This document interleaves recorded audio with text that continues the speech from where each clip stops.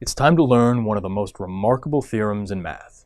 It relates differential calculus, which deals with tangent lines, and integral calculus, which deals with areas. These seem like completely unrelated ideas, but they're actually very closely connected. Let's start with f, a continuous function on the interval ab, and let's define a new function, capital F of x, to be the integral from a to x of f of t dt. This is the area under f between a and x.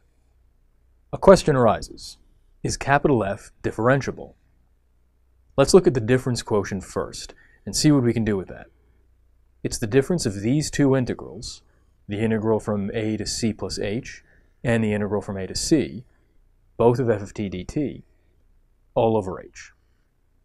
We can simplify the numerator to the single integral from c to c plus h, which represents this area under little f. Let's now approximate this area in two ways with a single rectangle. First, the lower sum with one rectangle comes from this, where the height of the rectangle is the minimum value that f attains in the given interval. Likewise, this is the upper sum, and the height of this rectangle is the maximum value. So the gray area is somewhere between the areas of these two rectangles. The question now is what happens to the minimum and maximum values as h approaches 0. Remember that we're assuming that little f is continuous, so in particular, it's continuous at c. This means that for every epsilon greater than 0, there's a delta greater than 0, such that the absolute value of f of x minus f of c is less than epsilon, whenever the absolute value of x minus c is strictly between 0 and delta.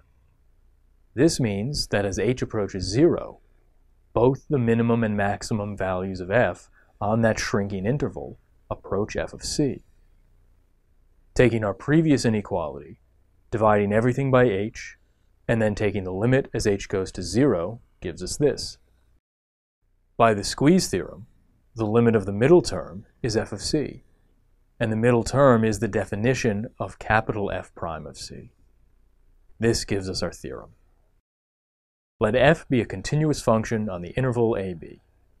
Then capital F of x, defined as the integral from a to x of f of t dt, is differentiable on ab, and the derivative is little f of x.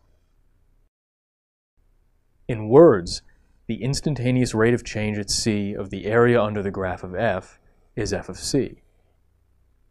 In other words, integrating a continuous function and then differentiating the result yields the original function. Let's end with two questions. First, what happens if we differentiate and then integrate? Second, what happens if we don't assume that little f is continuous on AB?